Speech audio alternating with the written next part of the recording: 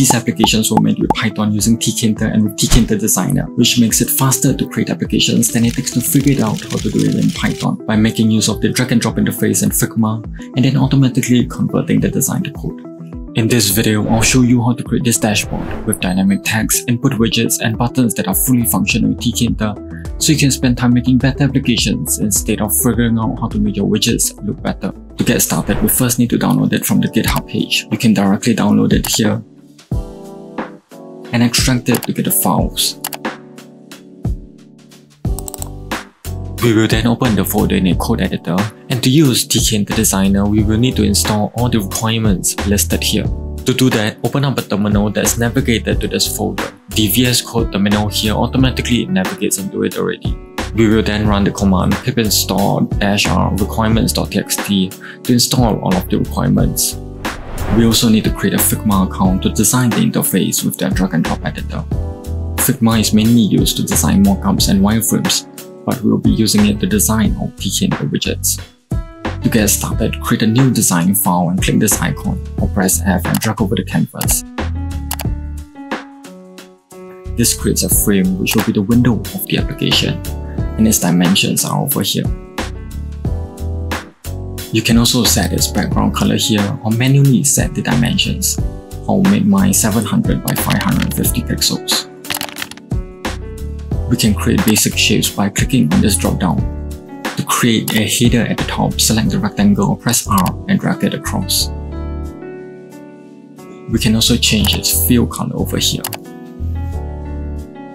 As a side note, if you want to move around the canvas, you can hold down the spacebar and your left mouse button and drag it to move the canvas. You can also press Ctrl and plus to zoom in, or Ctrl and minus to zoom out. Let's add some text by clicking on this icon or pressing T and dragging it to create a text box. You can change the text font here. Make sure it is a font that you have installed as well.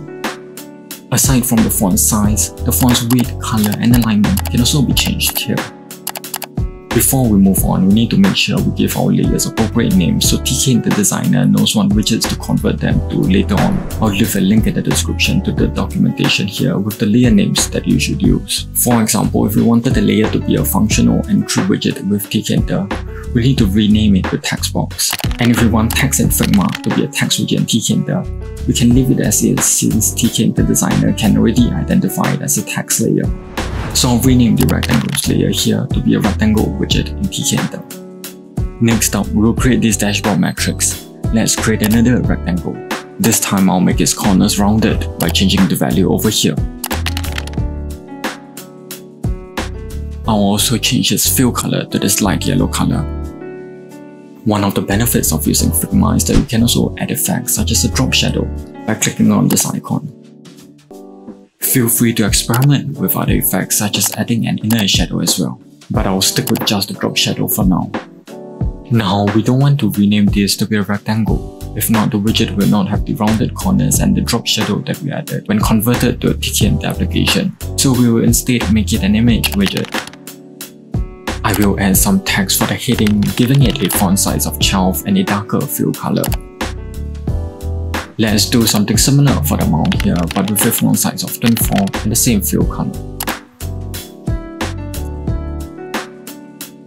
Another useful feature of Figma is that you can easily duplicate this by selecting everything here, holding Alt and dragging it.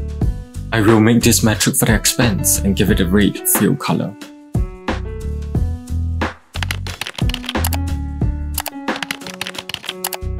And for the last metric, I'll make it for the balance and give it a green fill color.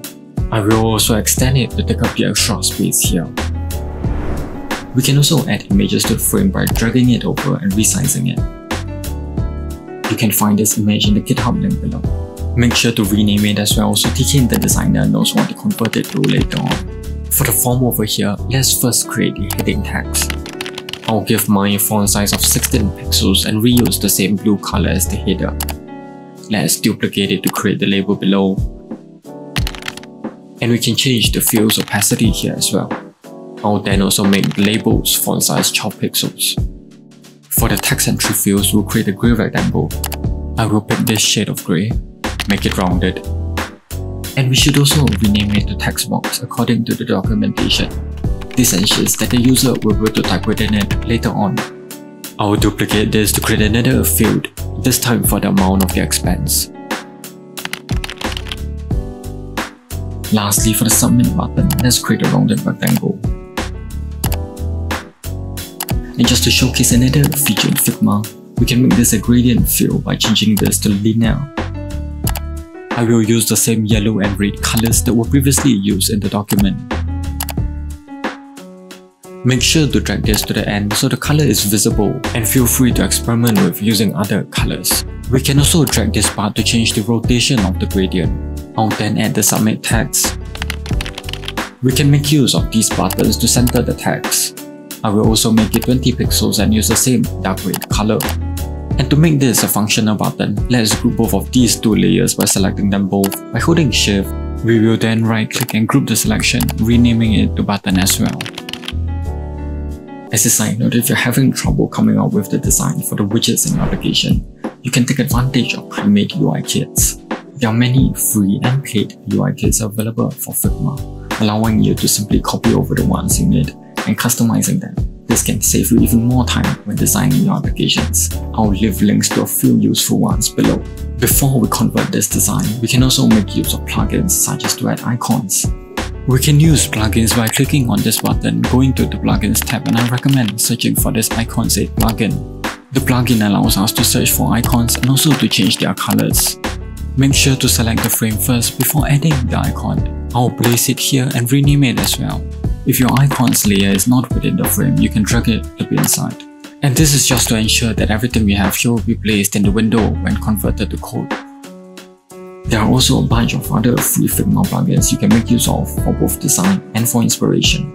Now, to convert our design to Python code, go to the files downloaded for Tkinter Designer and find a folder called GUI and run the GUI.py file. We need to fill in a few details here, the first being the token ID, which we can do by going back to the files here and under your account setting, add a personal access token for Tkinter Designer to be able to access your design. Give it a name and copy the token over. Make sure you save the token somewhere else as well. Now we'll go back and copy the URL of the design.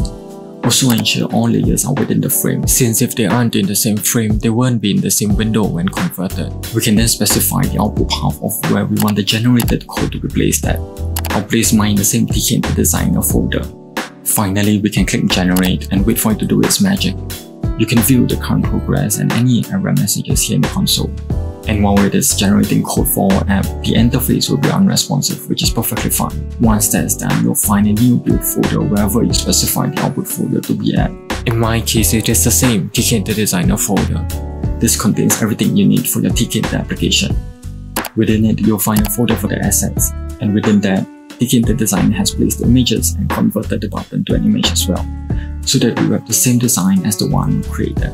We also have a Python file with the widgets such as tags and images being created and positioned using the same coordinates we have in Figma. The window size and color are also the same as the ones we entered. If we run it, we can see that we have the same application that we created in Figma, designed in a few minutes. And the button has a function hooked up to the URL that's called whenever the button is clicked, as an example.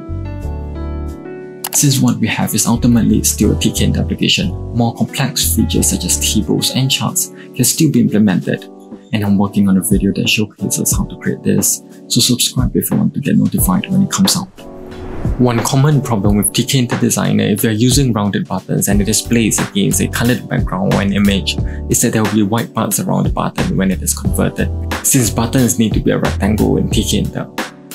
To fix this, simply create a new rectangle, resize it to fit the button, and use the same color as the background.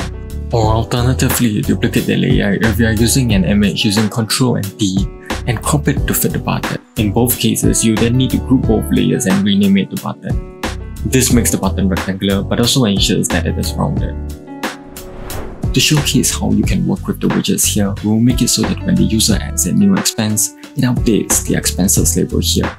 To do that, we'll first store the current expense as a variable, and we'll create a function that acts as a submit handler for the new expense form. In this function, we'll first get the expense entered using the get method on the entry widget, just like how we could do in any other Tkinter application, which in this case is assigned to the entry_to variable. You could rename this variable to make it more descriptive, but I'll leave it as is. Make sure to convert it to a float value as well and add it to the current expenses. To modify the expense variable, we'll also need to indicate that we are referring to the global variable. We'll then need to display the new expense. Since the expense text is shown by using the create text method on the canvas created here, we will first need to store the ID written by it. We can then pass in the item config method on the canvas and pass in the ID to update the text to the new expense value. Finally, we can replace the example function generated by Tkinter Designer with our submit handler function.